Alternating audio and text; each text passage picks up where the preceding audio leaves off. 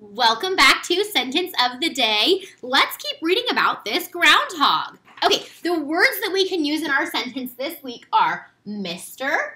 Groundhog looked at the sky, people, his snow shadow. Ooh, okay, let's see what happens today. It was sunny outside of Mr. Groundhog's burrow. The people cheered and clapped. This made Mr. Groundhog nervous. He shrugged and shivered. It was cold out there.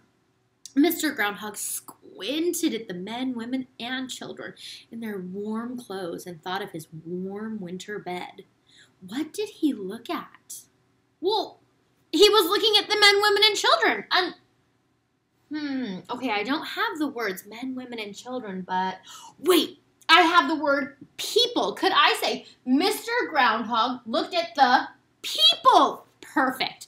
Okay, I'm going to add that to my notebook. I'm on the same page I was on yesterday. And I'm going to say Mr. Groundhog looked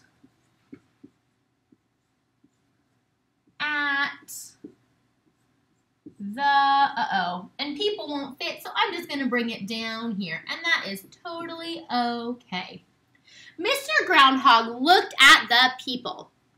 Okay, the first thing I need to do is separate my subject from my predicate. Yeah, you guys know how to do this. I'm going to separate the who or what from the doing, telling part, and I think I'm going to separate it right here because this whole sentence is about Mr. Groundhog. So I'm going to underline my subject in red because the whole sentence is about Mr. Groundhog. Well, what about Mr. Groundhog? What was he doing? What's it telling me about him? Well, he looked at the people. Yeah. So that's my predicate. It's going to be underlined in green. Now, every sentence needs capital at the beginning and punctuation at the end. I do have a capital at the beginning, and I also have a dot right there. Is that the end of the sentence, the period for the end of the sentence? No, it's just going with Mr. because that is his title. Like if you are a grown-up, you might be Mr., Miss, Mrs., Doctor, something like that. And we just have a period beside that. I also have a capital letter right here. Do you remember why? Yeah, it's because it's his name. And I know that a name is always capitalized, no matter where it is in the sentence. Okay, now I hope I have... Oh, Miss Lime, I totally forgot my punctuation at the end. Okay, Mr. Groundhog looked at the people.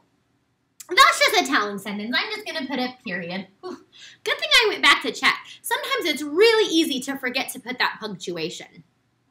Okay, go ahead and pause the video now if you need more time to copy this sentence in your notebook. When you're done, add a picture now of Mr. Groundhog looking at all of the people. When everything is done, make sure you take a picture of your notebook to turn it in on Seesaw. Push that green check mark when you're done.